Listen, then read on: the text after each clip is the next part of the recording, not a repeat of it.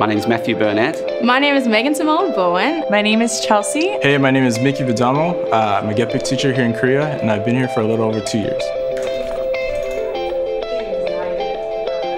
Before I came to Korea, it was really daunting. All the things that you need to get, it's really scary and worried about missing something, and I really didn't know enough, I feel like.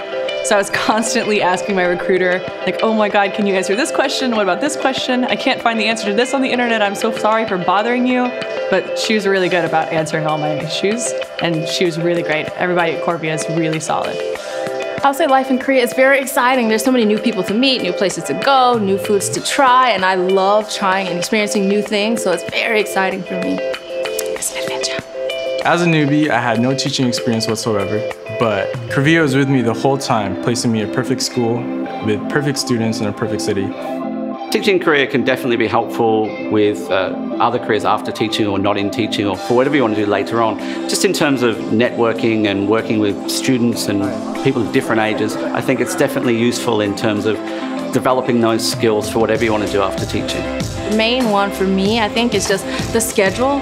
We finish work at 4:40, so then I have the whole rest of the day to go to Hongdae, meet artists or dance practicing and random things like that. There's just so much time, and that's the thing that I appreciate the most about teaching in public schools. I think the traits of a good teacher, ESL or otherwise, I think the number one trait is accepting mistakes. Everyone makes mistakes.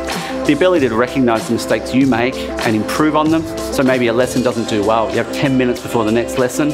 Having a look at what went wrong and trying to improve that really helps. Once I decided I wanted to change schools, I knew a lot more about what I wanted in a position. When I first got over here, it was kind of like, give me a job, please. But after being here for a while, I was like, I want to be in this area. I want these benefits. I want to have this kind of room with these kinds of materials. And Corbia, they listened to what I wanted and they treated me like a person. They really evaluated everything that I needed and helped me find a place that I was truly happy with. When I had a job change at my second school, the situation just wasn't ideal, but Korbia was with me the whole time, and within a few days, they called me up to make sure I was having a smooth transition. And when I told them what was going on, they were on top of the situation right away, to the point that my recruiter actually came to the school to help out and fix everything. And everything has been great at the school now, and I love it so much that I actually renewed a second year.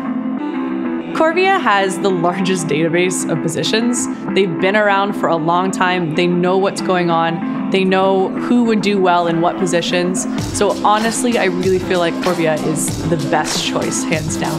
I've enjoyed my time in Korea immensely. For me, it's been, without a doubt, the best 5 years of my life, and I recommend it to anyone. I've enjoyed my time in Korea so much. I enjoy meeting the new people and hearing about their stories and like different places that they came from, and that makes it really exciting. It's wonderful. I love it so much. I'm still here. Like, I only expected to be here for 1 year, 2 years tops, and here I am going into a third, and I just can't stop. Like, I can't leave.